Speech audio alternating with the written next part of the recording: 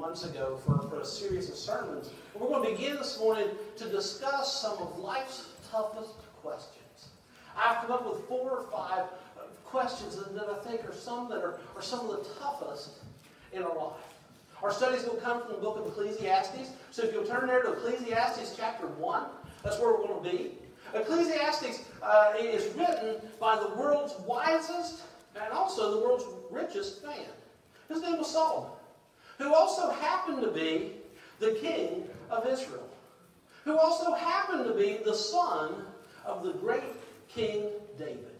If there was ever a wisdom literature, a literature that was written in a wisdom form, that applies as much today as it did in the day it was written, I believe it's the book of Ecclesiastes.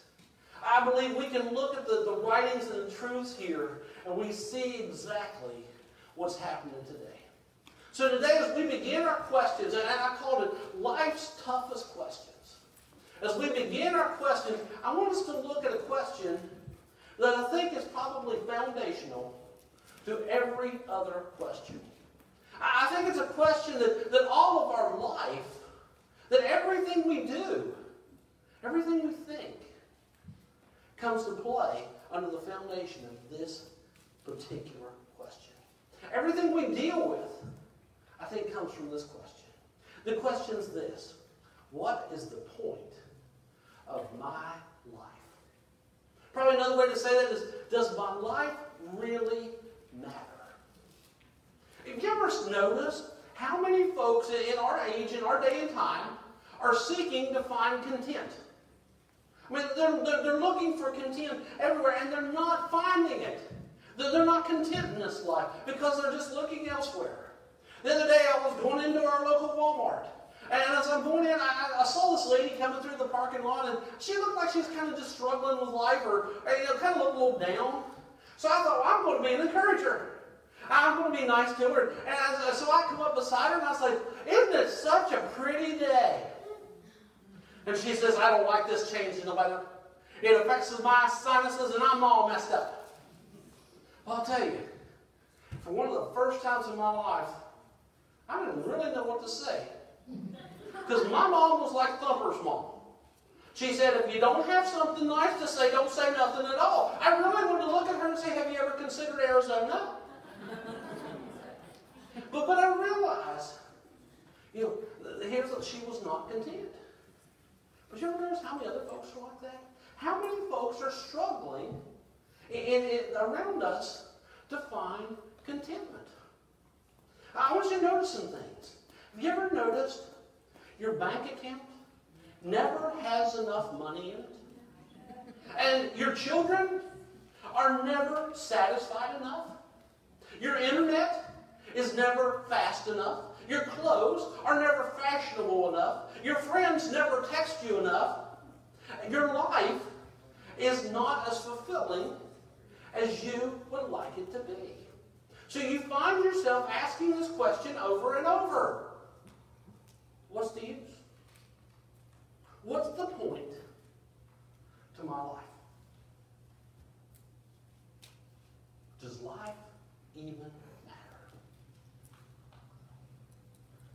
In Ecclesiastes chapter 1, Solomon gives us a list of things because Solomon was looking at life as what's the point? In his life, he's looking at it, and with all of his wisdom, what he came to, the conclusion, was it really doesn't matter. Life has no point. That was his conclusion. He was looking at life and saying, what's the use? And I've come up with 5 things in this first chapter, and in his view of life, that if we have no point to our life, we're going to look at it the exact same way. Number 1, life, without a point to our life seems useless. Let's look at chapter 1, starting in verse 3. It says, what profit has a man of all his labor, which he takes under the sun? One generation passes away, another generation comes, but the earth abides forever. Now, I want you to look, I want you to think about how Solomon, this wisest man ever, he looks at his life and he sums it up this way. Worthless, worthless, worthless. It's all worthless. And he looks at it and he says, my life is useless. He seems to be looking at his life and saying, what's the use? He says, no matter how hard you work, you can never get ahead. You work your fingers to the bone, you die, your kids rent out your house, spend your inheritance. Life is useless. He looks here and he says, what profit is it a man for all his work? He works and he works and he works and he works and he has nothing. So Solomon looks at life. Here's this wise man, because he's found no point in his life. He says life is useless. Life seems useless. The second thing I find here is he also says life seems unfulfilling. Look, jump down to verse 9. The thing that has been is that which shall be, and that which is done is that which shall be done, and there is no new thing under the sun. Let's put it this way. Solomon's looking at life. Because he has no point to his life, he says, there's nothing new here. Year after year, it's the same old thing. If we don't have a point to our life, that's how we're going to look at life. Well, we're going to view it the exact same way. He said, there's nothing new under the sun. It's just the same old thing over and over. And without a point to our life, we're going to look at it this way. We get up. We eat breakfast. We go to work. We come home. We eat dinner. We go to bed. Tomorrow, guess what we're going to do? Get up. Eat breakfast. Go to work. Come home. Eat dinner. Go to bed. Guess what we're going to do the next day? Get up. Eat breakfast. And it seems like life is just this cycle that keeps going on and on and on. And the way Solomon viewed it, because he had no point in his life, he looked at it and he said, life is so unfulfilling. If we're going to look at life the way Solomon does, then Mick Jagger was right. I can't get no satisfaction. But I tried. I mean, if you think about it, that's what we're doing. If we're thinking that life is just a cycle that just goes on, and we're going to live, we're going to die, and nothing's going to happen, then our life is unfulfilling. But we keep trying. Because guess what we're going to do tomorrow? Get up, eat breakfast, go to work, come home, eat dinner, go to bed. And for us, if we don't have a point, you ever noticed how many restless and stressed out people there are in today's world?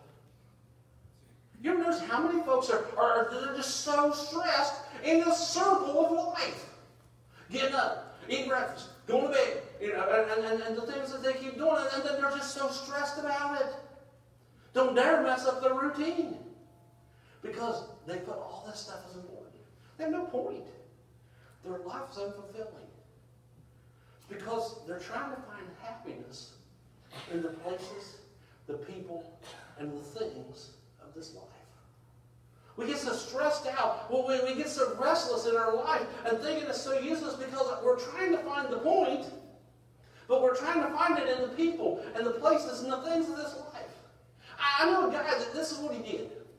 He got up one morning, took his family, went to another town in another state to stand in line outside on the sidewalk for over an hour to get into a coffee house. After he got into the coffee house, he bought a $25 cup of coffee and said it was so good. But you know what happened? For that day, it was great and wonderful, and it was just a wonderful trip. Our whole family enjoyed it. But a week or two later, maybe a month down the road, planning another trip, another adventure, another thing, because they're looking for the point of life in the people, the places, and the things. When we're looking for that, and that's what satisfies us, we're going to look at life as unfulfilling. Because no trip is ever enough. No coffee is ever enough. $25 for a cup of coffee. But it's never going to satisfy. What did he do next time? Buy the $35 cup. I don't know. Because when we're looking at it, it's unfulfilling. Folks, I want to tell you something this morning. Happiness can never be found in the people, places, and things of this life. If we're looking at life, and we have to a point in life, and we're seeking happiness, life will seem unfulfilling. As Solomon looked at his life, this is the wisest man because he did not see a point in his life. He said life seems useless. Life seems unfulfilling. And then he said life seems insignificant. Look at verse 11.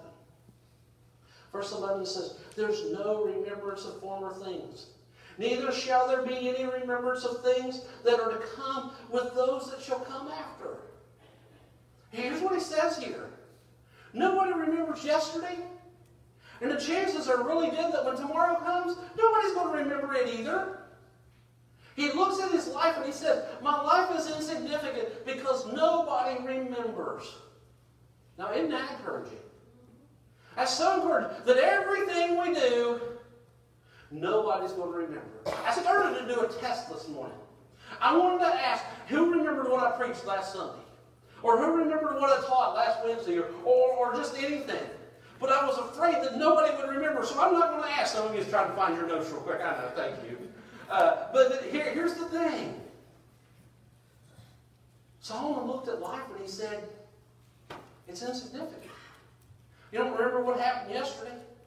We look so forward to tomorrow, but when tomorrow comes, guess what? We're not going to remember it either. It's just going to go on and on. I know. Some of you are sitting here and you're thinking, well, that's not me. I'm important. I will be remembered. You know, if folks is going to remember me, I'm going to go down in history.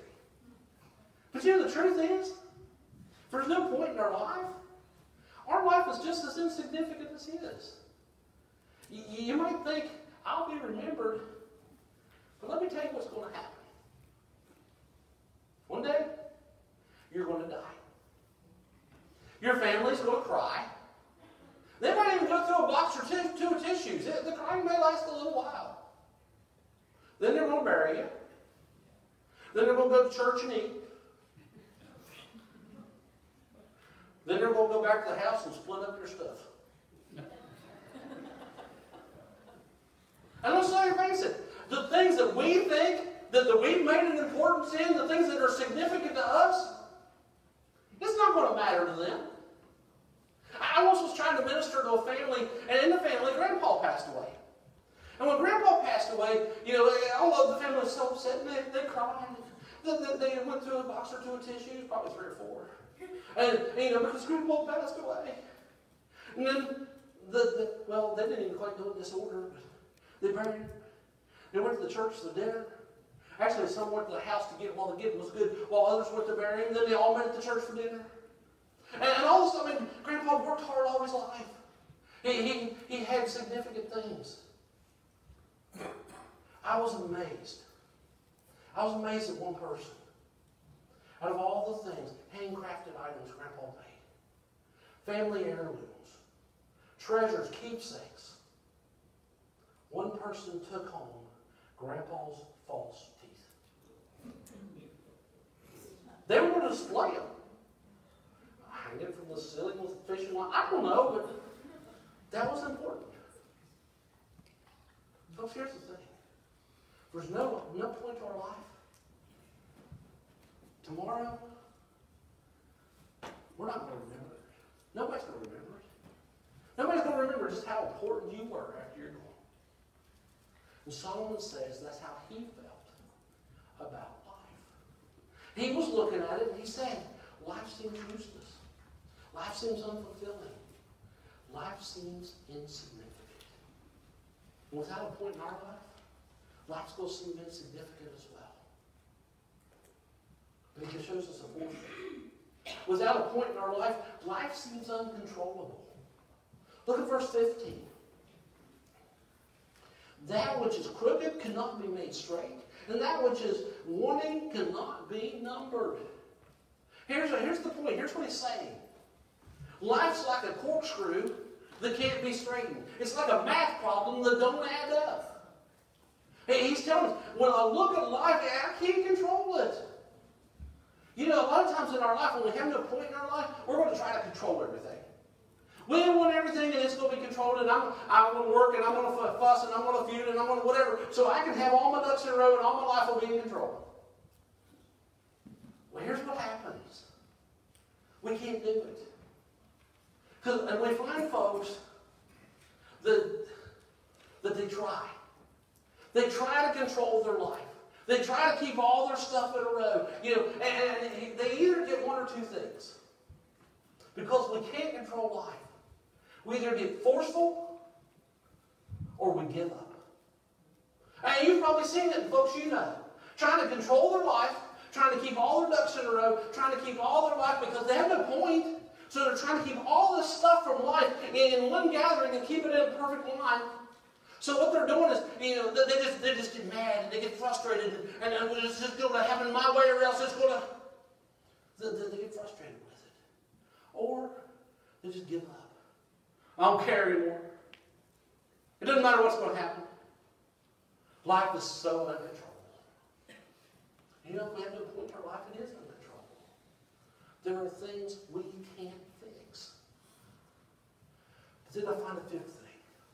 I think as we look towards Solomon, Solomon says, life seems confusing. This is the wisest man to ever live. When he looked at his life in verse 16 and 17, I think he shows us that he thinks life seems confusing. Look at those verses. I commune with my own heart. It's kind of like he says, I ask myself, saying, lo, I've come to this great estate. I've gotten more wisdom than all that have ever been before me in Jerusalem. Yea, my heart had a great experience of wisdom and knowledge. And I gave my heart to know wisdom and to know madness and folly. I perceive that this also is a vexation of spirit. Solomon says, I'm the wisest man ever. And I still haven't got life figured out. He knows he has more wisdom than anybody. And when it comes to it, he says, all this wisdom that I have is just like spitting into the wind.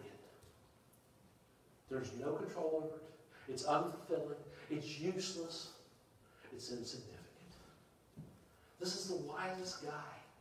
And he says life is so confusing. How does he get there? How did this writer of such wisdom get there? And you know, here's what I guess. I guess that this morning, some of you may be looking at your life and going, he's right. Look at our life going, what's the use? Maybe you're sitting here and you're going, I know exactly how he feels. How did he get there? I think I figured it out. I think I figured out what brought Solomon to this place. And I said it because I think it's how Solomon viewed the relationship between he and God. I think what brought him to this is how he viewed his relationship with he and God. Because I think there's three types of relationships. Relationship type number one are those who love God and put him first in their lives. Those with relationship type one are type one, and this is Dan's types, this is nothing scientific or anything, but my relationship type one is those who love God and put God first in their life. Those that God is the most important thing. They're going to put him above everything else. I think there are those type of people. I think there's relationship type two. Relationship type two are those who say they love God, but they also have so much of themselves that they love as well. So they're trying to juggle those things. And then they're trying to keep it all straight. Then there's relationship type three. And that's those that don't care if they have a relationship with God or not. God, who's that? I don't know why I should go to church. I'm never going to read the Bible. Old archaic thing, I can't understand it. I don't need any of that stuff. I don't need any of the singing, any of the praying. Relationship type three is those who, they don't care about a relationship with God at all. Now, when we look at these folks in the Bible, David, King David, I think David was a relationship type 1. Now, David sinned. Oh my golly, did David sin. He did it. If it could be done wrong, he probably did it. And most of it's recorded in Scripture because we have all his life recorded there. But you know, when it comes down to it, you know what the Bible says about David? He was a man after God's own heart. And he loved God in all of his ways. So I think David was the type that he loved God. And he lived his life. He strived to live his life to please God. That's relationship type 1. Now Solomon, his son, Solomon said he loved God. But Solomon loved the things about Solomon as well. I mean, David, his father, told him, don't marry foreign women. Now, he was just saying ladies from other nations, other countries, because they would come, and they would bring their false gods and their false ways of worship into his house. And David knew the power and persuasion of a woman, so he knew that Solomon would follow that. You know what Solomon did? He went out and married a woman from every country, anywhere around, so that they'd keep peace, because it's their family. So he married them. Guess what happened? The women brought in all the false gods and all the false worship. Next thing you know, Solomon's worshiping this and worshiping that and doing this act of worship and doing this act of worship. He loved God, but he loved all the things of the world too. So I think Solomon was the type 2.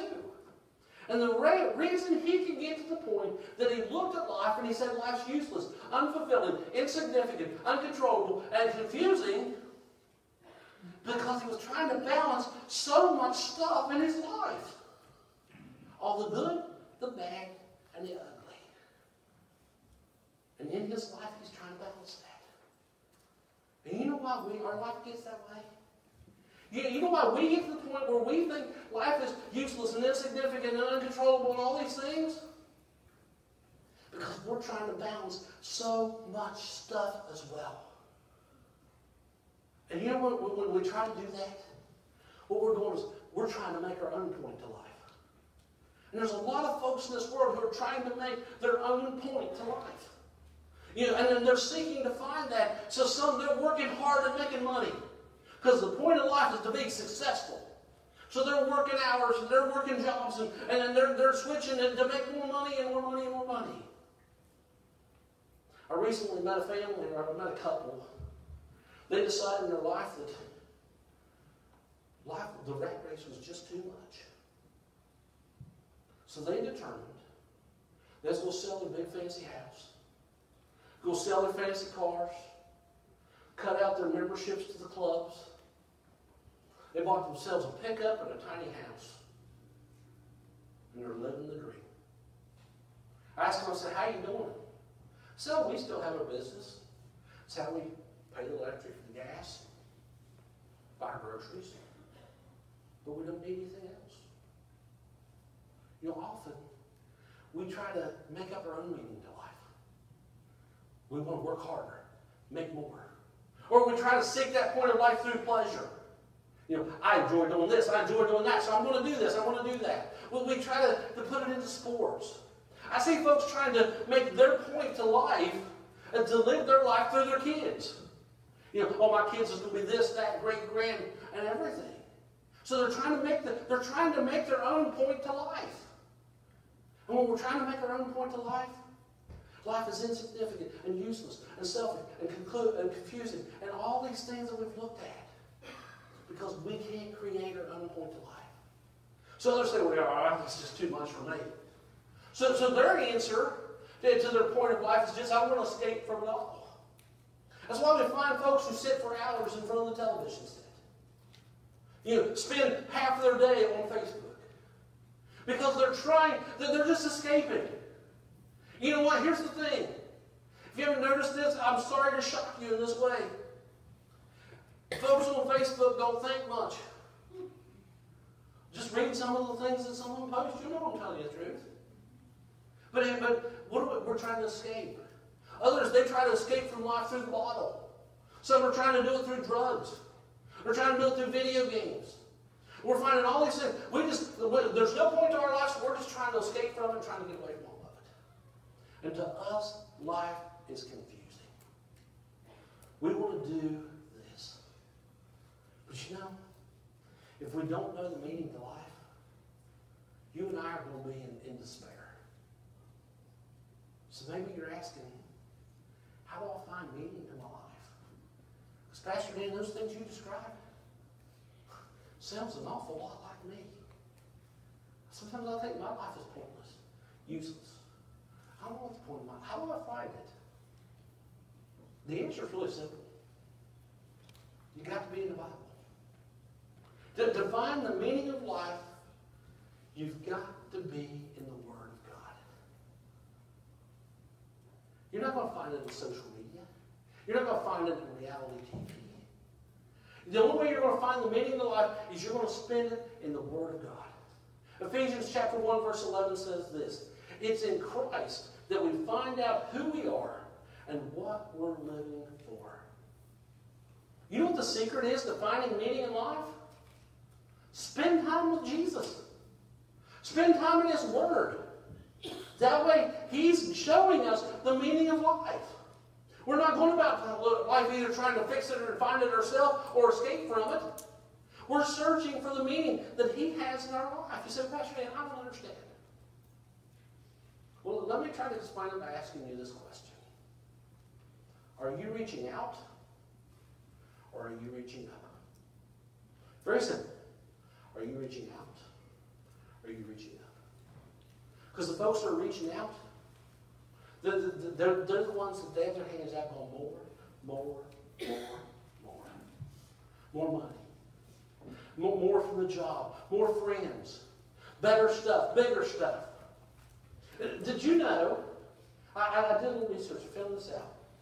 Did you know that if you make a $15,000 donation to Mountaineer Athletics each year, you can have the opportunity to buy tickets to park your RV on the front line right by the football stadium. Now, that's not buying the ticket. That's just to give you the opportunity to buy that. $15,000 yearly donation. Then you buy the ticket. So that sometime when you're done tailgating, you can go inside and sit in up to a $519 seat. You ever been to a Mountaineer football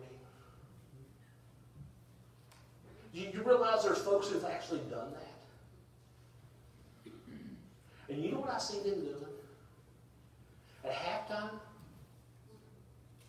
they're down there with everybody else, fighting over a $5 t-shirt that they're shooting into the crowd. Make a $15,000 donation to buy a ticket that costs, I couldn't figure that out, how much is that. So that you can sit in a $519 seat to try to get a $5 t-shirt. Folks, if we're reaching out, we're just trying to get more and more and more. And when we're reaching out, we're trying to balance and hold all these things in our hands. That's pretty much where Solomon was. Solomon was trying to balance a nation, a kingdom, his kingship, his castle, his wives, his concubines, and everything. He's trying to balance the people. He's trying to balance that. And somewhere in that mix, he's trying to add God as well. Folks, if our hands are reaching out, I want you to know something. God cannot pour His love into hands that are already full. God cannot pour out His love into hands that are already full. So what do? We reach up. Because that's God. We have to realize that the point of life is bigger than us. It's not something that we can make, we can't create, we can't achieve, we'll never find on our own.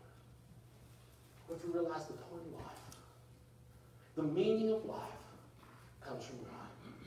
He's the creator of life. He's the sustainer of life.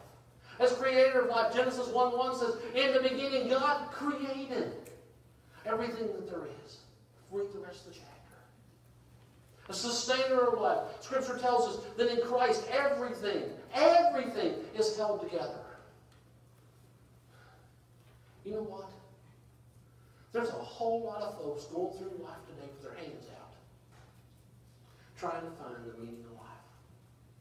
And they're trying it through family, friends, work, job, money, sex, drugs, alcohol. They're trying more and more different things because there's a void there. There's a vacuum. They don't know what the meaning of life is, so they're trying. Or they're just saying, enough. I've had enough. I'm done with it. I'll just go in my own little shell and stay there. Maybe this morning you're one of those folks still searching for the meaning of life. I'll tell you something. I know where you'll find it. You'll find it in God's Word through a relationship with Jesus Christ. That's where you start. The meaning of life can be found through God's Word and a relationship with His Son. So dig into the Bible. You know, there's a lot of folks today, maybe some here, that's searching for the point to their life. Well, if that's you, and inside you feel that conviction, that urging of the Holy Spirit of God, that's that little still small voice speaking to you right now. Then it's time for you to enter into a relationship with God's Son. Admitting to Him that you're a sinner, just agreeing with Him. He knows it. Confessing your faith and belief in Jesus and trusting Jesus as your Lord and Savior. But you know, I think there's a thing that's a greater beast. And that's those who are followers of Christ, who know Jesus, who know what the point of life is, yet we're still pouring out our life into money and things that will never last. We know Jesus. We have a relationship with Him. But rather than let Him guide our life, we're claiming Jesus but still trying to fill it all up. Maybe this morning that's you. Maybe this morning you're the one that's trying to juggle all those things. Pastor Dan, you don't understand. The kids have sports. And when they get home, they want to eat. And my husband, he's so demanding that when he leaves, he needs a cup of coffee before he goes to work so early in the morning. And Pastor Dan, I'm trying to do all these things, and I'm trying to work, and I'm trying to juggle, and I'm just going to fit God in there whenever I can. You know what? There's a lot of folks sitting in church today. A lot of folks maybe watching us on social media, that's their life. And to describe their life, they use the exact same things as Solomon did. And because they've not discovered that point, or they're not letting that point guide them, they only have room in their life for just a little bit of Jesus. Maybe this morning that's you.